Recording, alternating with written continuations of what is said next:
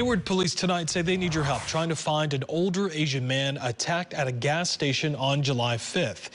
Take a look at this video that could be troubling for some of you. Witnesses told detectives the suspect asked the man several times if he was Asian before slapping him across the face. Both the victim and the suspect leaving that scene before police could get to the store, but one of the witnesses was able to get the suspect's license plate. Detectives say they now know who the suspect is, but they cannot move forward without the victim. Anyone who knows who the victim is or has details on this incident now urged to give Hayward police a call. Caught on